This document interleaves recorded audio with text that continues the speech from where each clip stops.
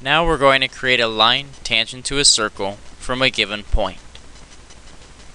First, to set things up, we're going to create a circle and an arbitrary point using the Draw Tools drop down for multiple points.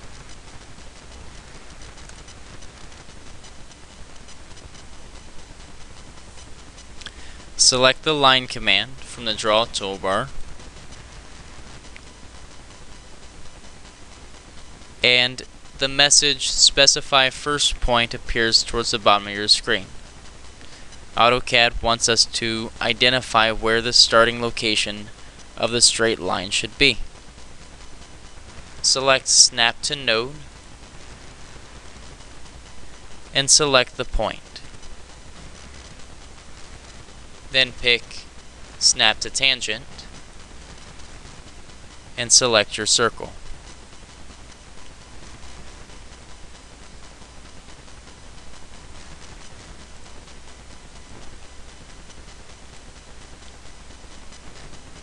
Note that we could also create